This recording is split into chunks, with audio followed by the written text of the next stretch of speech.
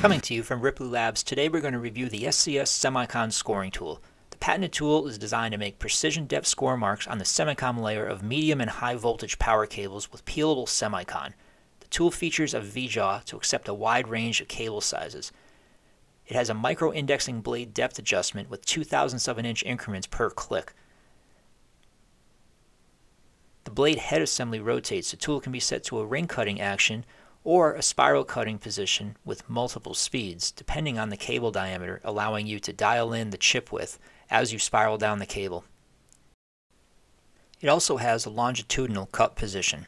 We also offer the SCS Max to expand the size range of the SCS platform. It has a maximum cable size of 2.96 inches or 75 millimeters, expanding the full range of the SCS. Today we're going to focus on the standard SCS, but the SCS Max operates the same way. To operate the SCS, dial in the blade height based on the semicon thickness you're working with. Set the tool to the ring cut position and load the tool over the cable. It can be mid-span loaded and doesn't need to be slid over the end. Do the ring cut and then set the tool to a spiral position based on the cable diameter, and you have full control over the chip width by picking one of the 4 speeds. Once you reach the end of the cable, carefully remove the tool from the cable. You're now ready for the peelable semicon.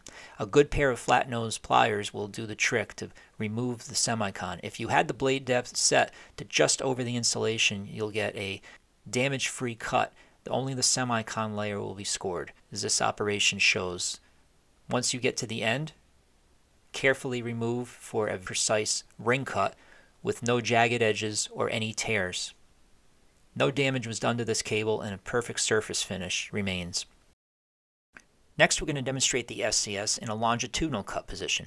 For this, we're going to use the SCS clamp to help establish where the ring cut position to help make easy work when you're trying to do multiple longitudinal cuts. First, set the tool in the ring cut position and do your first ring cut. Then set the tool to the longitudinal cut position and pull the tool down the length of the cable.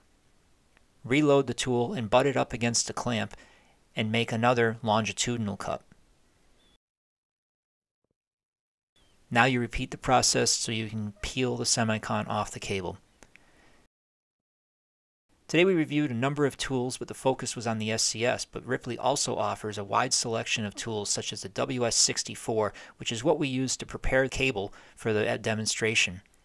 This is a great tool for JCN underground cable jacket removal. We also offer a bushing-based WS5 platform which can be operated in drill mode from multiple cable diameters. And we also have a chamfering tool, the US10 platform, which makes quick and precise chamfers on EPR and XLPE installations. Thank you for watching today's video on the SCS and underground cable preparation.